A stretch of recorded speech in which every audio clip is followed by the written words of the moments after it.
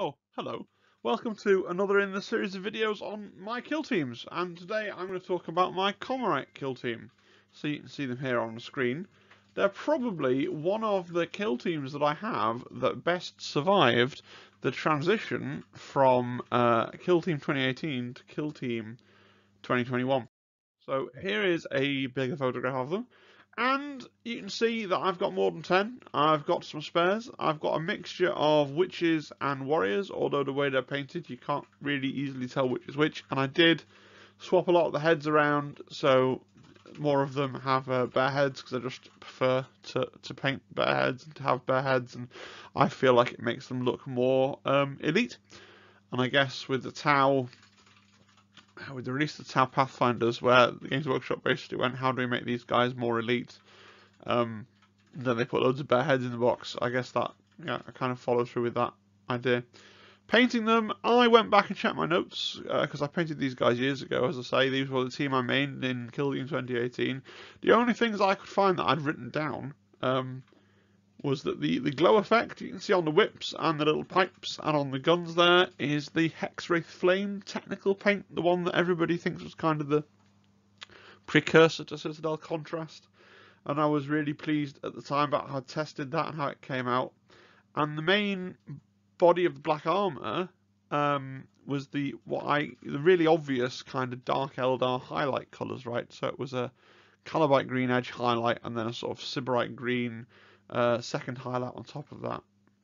It's funny going back and looking at old models, because I kind of think, oh well, I could do them so much better now, but actually I wouldn't want to. I think that they're good enough.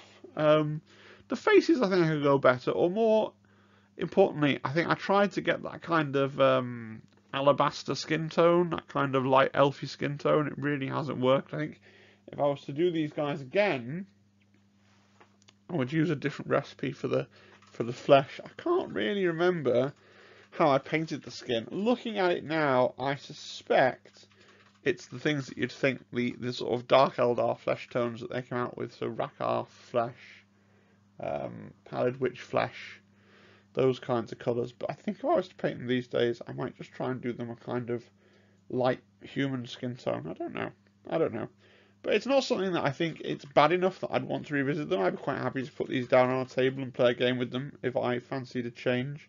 I think that they have stood the test of time pretty well.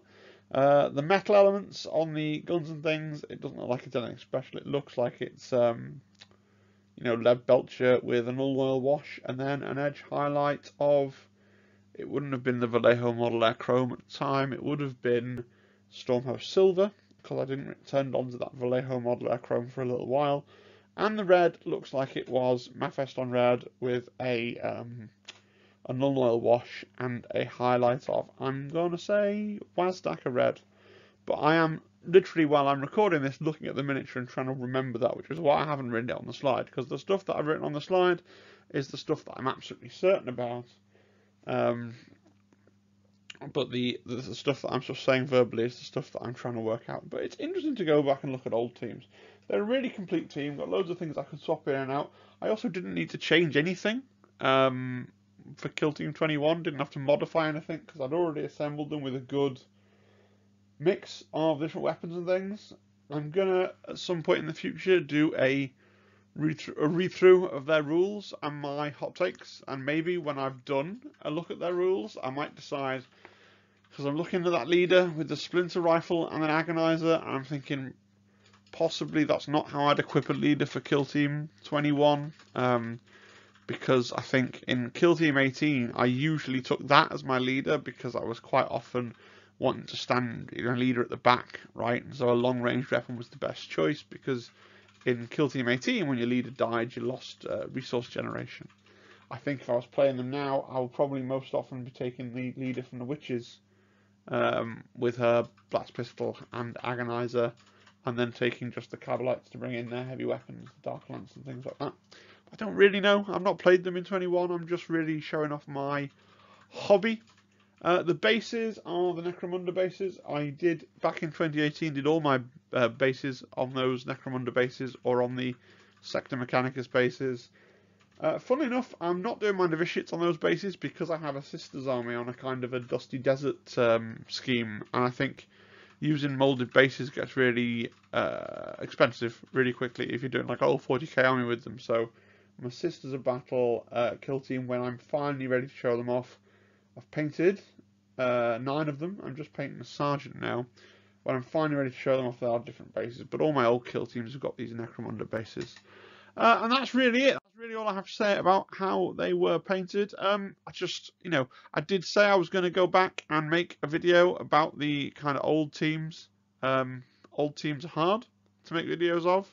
Maybe you're going to regard this as a filler video because there's not really much substantive that I have talked about, but it's better to put up something than to put up nothing, I think. And it just gives you another look. So I've got one more of these videos I can do because I've got one more team that I can share with you. I've got an Imperial, it's a Scion team that's painted.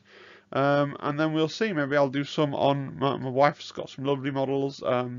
Zimbad, who is the guy that I play on Fridays, got some lovely models. So maybe I'll keep doing some showcases of their stuff and be able to talk even less expertly about them.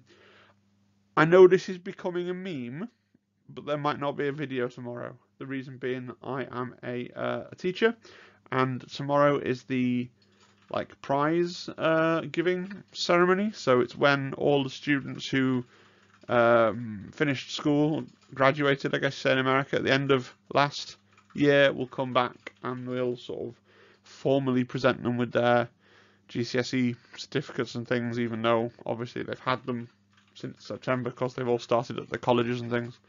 So I will be getting back here at about 9:30 and I'll be pretty tired. So we'll see how that goes. Yeah, and so that's really all from me. I hope you've had a really nice day. Hope that you continue to have a really nice day. Any suggestions for future videos, stick them down in the comments. Please like and subscribe if you're minded to do so. Buy things from Element Games using my link. All that kind of stuff is pretty cool too. And yeah, as I've already said, I hope you have a really great day. Cheerio, bye.